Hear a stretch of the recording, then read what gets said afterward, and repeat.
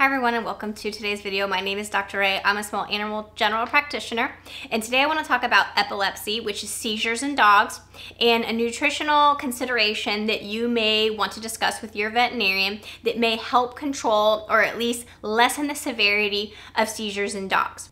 So seizures in dogs will happen for a number of reasons. They may occur because your pet ingested a toxin. They may occur secondary to a trauma, a car accident where the brain got jostled, and they may be from a birth defect like hydrocephalus or the formation of the skull where the spinal fluid needs to be draining. May be related to a tumor, unfortunately. But there is a type of seizure activity called epilepsy, and epilepsy is a a naturally occurring type of seizure. There wasn't an inciting cause that sprung that on your pet. It was almost like a genetic predilection. They were meant at this time in their life to have seizures. Something didn't quite line up in the brain, and that usually occurs between the ages of 1 and 5. So if your pet is developing seizures between the age of 1 and 5, obviously we need to get that diagnosis. So it is very, very important that you seek veterinary care and have that worked up. They will do a series of tests to rule things out. And when they have ruled out all the other causes, structural causes, toxins, trauma, etc., your pet may be diagnosed with idiopathic epilepsy. And so there are various ways to treat that. Obviously, pharmaceutical intervention, depending on the severity of your pet's seizures, is going to be the gold standard. So there are medications out there that are used, such as phenobarbital, Keppra, zonisamide. There's many pharmaceutical medications that we can use in pets to help facilitate lowering the frequency, lowering the severity of seizures. But it's important to know that when, as veterinarians, we treat a patient that has seizures and we put them on pharmaceuticals, the goal of being on that medication is not to completely eliminate the seizures. And I know that can be disappointing for a lot of you, because a seizure is a very traumatic event. When a client comes in and their pet has experienced a seizure, they're often very, very distressed. The pet is distressed, and it can be very traumatic for everyone. However, it's important in those situations to really stay calm, try to document the time that the seizure lasted, so the actual physical, tonic-clonic, convulsing. So most of the time, it's only going to be 30 seconds, maybe a minute. Clients will come in and say, oh my gosh, they've been seizuring for 10 minutes. And it does seem like that when you're in the moment, but if you can, and I'm sure you're watching this video because you have a pet that has been diagnosed with a seizure disorder, try really hard to document the amount of time, what was happening directly before the seizure, put it on a calendar, how long did the seizure last, and then make sure your pet is in a confined, and safe area. I never recommend putting your fingers or any object in your pet's mouth. I know that there's been a lot of information that they may bite their tongue and they may swallow their tongue, and they may bite their tongue, and that does happen. But all in all, there's really no significant worry that anything like that serious is going to happen. So please do keep your fingers out of your pet's mouth, because they don't know what's going on. And so you could not only have an issue with your pet, needing medical attention, but you could find yourself needing some serious medical attention as well. So just make sure you turn the lights down low, try to reduce all the stimulation. If you have maybe a comforter or a pillow that you can slide around them, put under their head, just keep them from maybe hitting their head or hurting themselves in the safest way possible. That's the best thing to do, because it will last normally a really short period of time. Now, if the seizure is lasting longer or does last longer than 2-3 minutes, then you do need to seek medical attention, because there can be some temperature issues and brain stimulation issues that need to be addressed. So if the seizure lasts more than 2 to 3 minutes, do, as soon as the pet is recovered from that, get them safely in the car and get them to your veterinarian or an emergency facility for further care. Now, that is the mainstay treatment for seizures. But there are considerations that maybe you can do at home that can help, again, lessen the frequency and lessen the severity. And what I want to talk to you today about is the inclusion of medium chain triglycerides, MCTs, for the adjunctive treatment of idiopathic epilepsy in our canine patients. So what makes the MCT, or the medium chain triglyceride, an important and effective adjunctive treatment for seizure disorders? So during a seizure, the brain is in a really high metabolic state. It is utilizing glucose very quickly and depleting the glucose supply very quickly. Shortly after the seizure activity, the brain goes into a hypo, or a decrease metabolic state.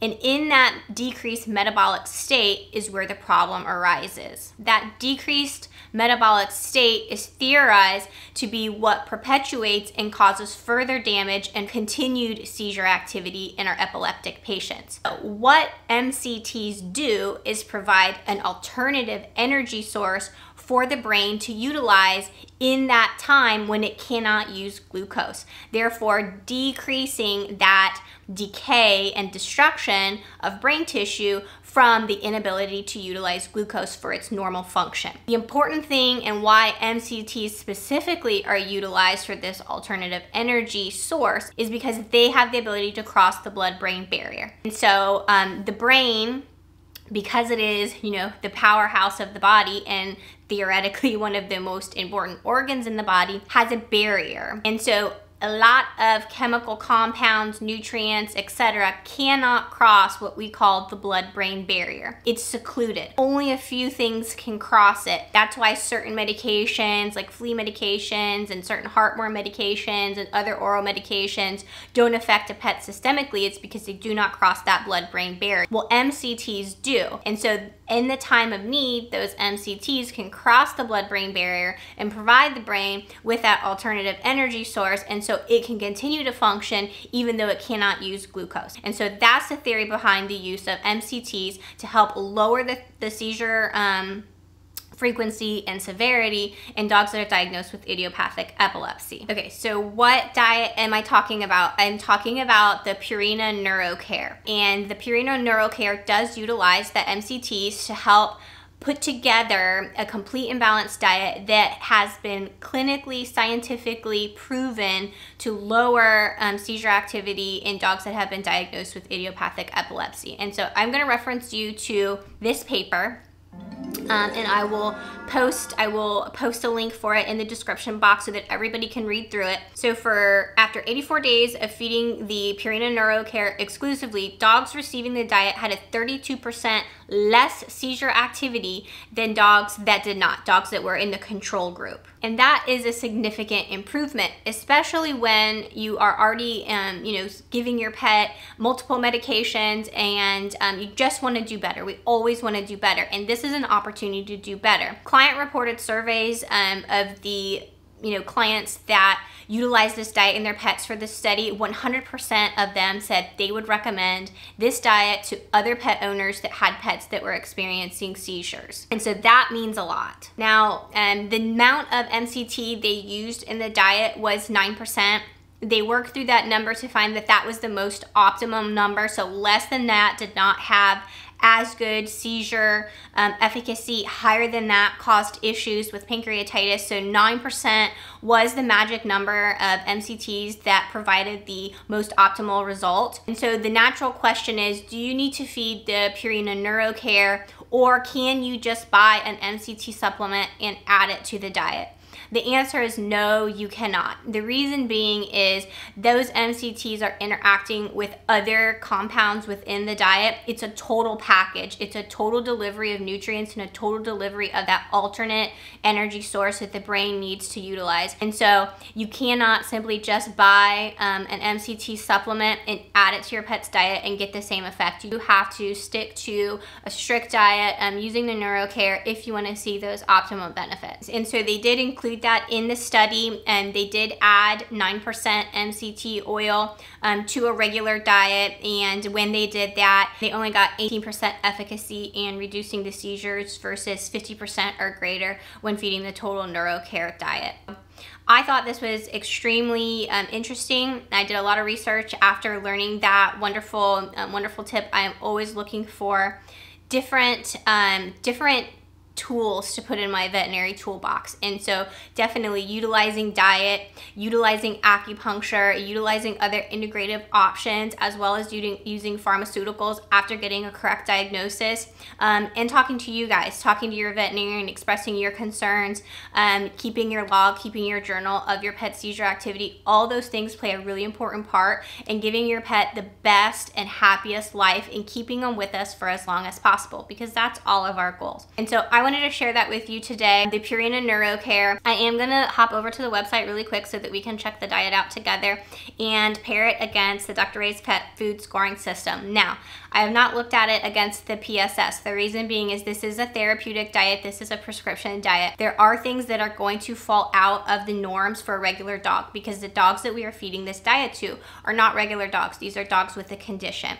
And so it is very important, I say this over and over again, is it is important to get a proper diagnosis for your pet. That way you can get a proper treatment. And so if your pet is having a seizure, please, please, please get with your veterinarian. This is a prescription diet. Talk about the options and if this diet may be appropriate. There may be dogs that this is not appropriate. And so let's hop on over to the Purina website and check out the Neurocare. This video is not sponsored. I looked into this for my own personal benefit because I wanted an extra tool in order to share the best opportunities that I can with my patients. So when I heard about this diet, I did my own research, and so these thoughts are purely my own, and it is not sponsored by Purina in any way. All right, so here it is, the Purina Pro Plan Veterinary Diet Neurocare.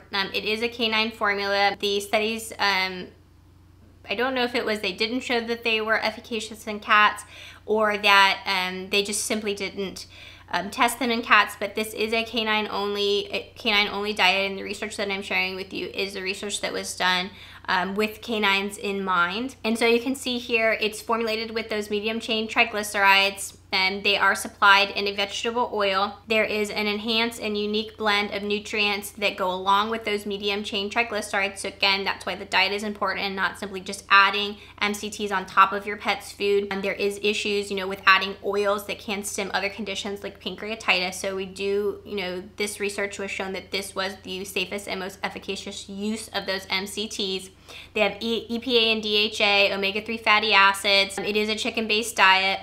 Great taste, and it is high in protein. So there you can see the ingredients: chicken, chicken meal, corn gluten meal, brewer's rice, ground yellow corn, ground wheat, vegetable oil, which is the source of the MCTs, and so on and so forth. So we've got our guaranteed analysis here. We're going to go ahead and pop that against the Doctorate's pet food scoring system. So we already know that it's not grain-free and it's not raw, so we're going to get 2 points for that. We're going to get, let's see if it has an AFCO statement. Yes, it does. So animal feeding test, of course, because we know this food was tested. We just went over the research, substantiate that the Purina Pro Plan Veterinary Diet Canine Formula provides complete and balanced nutrition for growth of puppies and maintenance of adult dogs, including the growth of large-sized dogs 70 pounds or more. So this is an all-life stage formula. Normally on the pet food scoring system, we would say that is not good. We do not want that, and we want a food that is specifically tailored to our dog's needs. But remember, this is a therapeutic diet. This is a diet that is being specifically selected for pets that have a condition. And so the fact that they are making this diet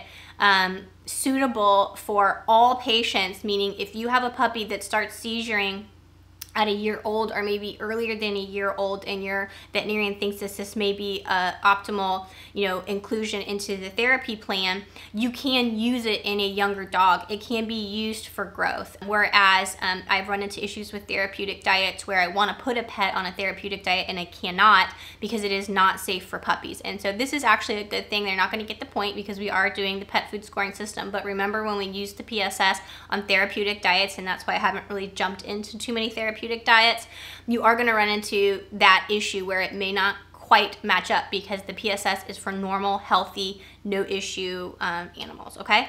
So we were at 2 points for the ingredient list. We are at 1 point for the AFCO statement. We're going to get into, let's see, calories here. So the recommended feeding amount, so a 20-pound dog, and they're recommending 1.5 cups. We want 363 calories. Let's see how many calories per cup. This is for the adult. 1.5 at 394. Let's do that calculation.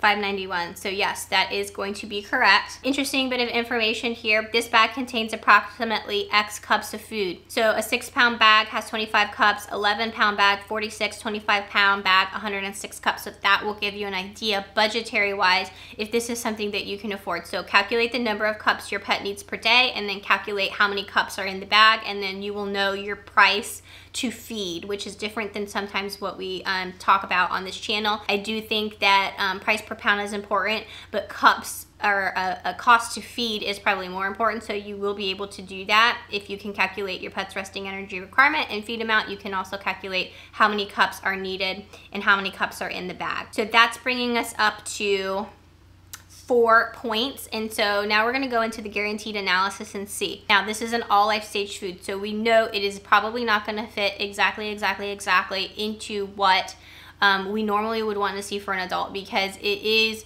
very difficult, although not impossible, but very difficult to get a food to fit into both a growth, a puppy, and an adult, and even a senior, and be absolutely optimal. However, there are other alternative goals here in the seizure management, seizure reduction qualities that are going into this. So we're going to keep that into consideration. Let's go through this. They do list some of these other ingredients. They're not on the PSS system. We're not going to be paying attention to those today. We've got the calcium, the minimum at 1.1, which is higher than what we would normally want. Phosphorus at 0.9, again, is going to be higher than what we would normally want for an adult. Vitamin E has that 500 international units. We've talked about that. 500 and above is kind of that special number. So they are putting those extra antioxidants in there for the free radical and the scavenging properties there. Let's go into our protein.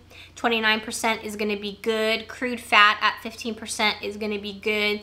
And fiber at 3% is going to be good. So they are going to lose only the 2 points on the minerals. So that is going to bring us up to, a 7 out of 10. So a very good score in general. So in general, 7 out of 10, a very good score. But if your pet is having a seizure disorder and we can reduce or augment the usefulness of the concurrent seizure treatment plan, it may be worth a lot. And 100% of the consumers that were in the clinical trials would 100% recommend this to their peers. And so I think that speaks loads. I'm excited about this product. I don't know why I didn't know about this product before. And so I do appreciate you guys hanging out with me and encouraging me to continue my education on nutrition and how I can utilize nutrition to improve the quality of life of my patients. So thank you all. Thank you all for doing that and instilling and letting that fire within me, because now I can take this information just like you can, and I can utilize it to help make hopefully a lot of pets' lives much happier and healthier, and in the long run doing the same thing for you. So I'm glad you guys hung out with me today to learn about seizures, the use of MCTs in the supplementation and integrative augmentation to your pet's current seizure treatment. Not a substitute for seizure therapy. Again, very important, not a substitute for pharmaceuticals. It is an augmentation of those, and give you an option, if your veterinarian hasn't already discussed it with you, of a good option of something you may want to try out with your pet. So if you've used Neurocare before, please share with us your experience with that product. I'd love to hear it. I'm starting to use it on some of my patients, and so hopefully we'll all have some great results that we can share with each other. So thank you for hanging out with me. I hope you enjoyed this video, and I'll see you guys next time. Bye.